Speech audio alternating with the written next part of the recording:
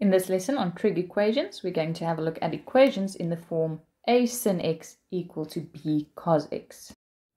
For our second type of equation that needs a bit of manipulation, we will have the form a sin theta equal to b cos theta. So here we also, like in type 1, have two terms and both of them have a trig function in them. But the difference is here we cannot factorize, so we'll have to make a new plan. In example 1, we need to determine the general solution.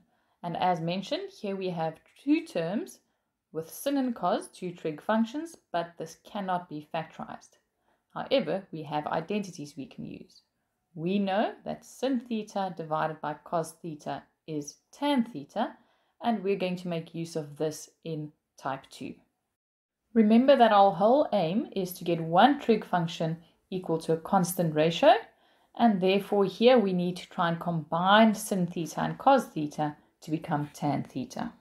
That we're going to do by dividing both sides of the equation by cos. So on the left, sin theta divided by cos theta is our identity, tan theta, and cos theta divided by itself on the right hand side is equal to 1. And now we've managed to rewrite this where we have our standard form of trig function and angle equal to a constant, so we can immediately go and get our reference angle. Next up, we are going to divide up into the quadrants where tan is positive, so that's the first and the third quadrant.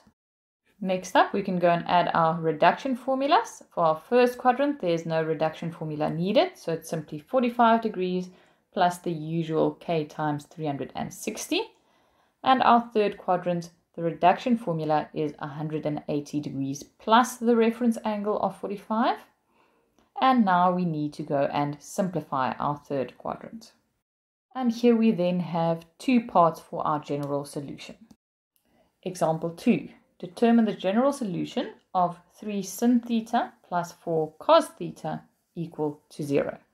So here once again we have two terms with two trig functions, but it cannot be factorized, so we are going to use type 2. That means we are going to take the 4 cos theta to the right, and now we can divide both sides by cos theta. On the left I will be left with 3 tan theta, because sin theta divided by cos theta is tan theta, and on the right I will be left with only minus 4. Next, I need to go and divide by 3 on the right hand side to ensure that I have my standard form. Then I can immediately go and get my reference angle, break up into the quadrants where tan is negative, so that's the second and fourth quadrants, add my reduction formulas and simplify. And again, we have two parts for our general solution.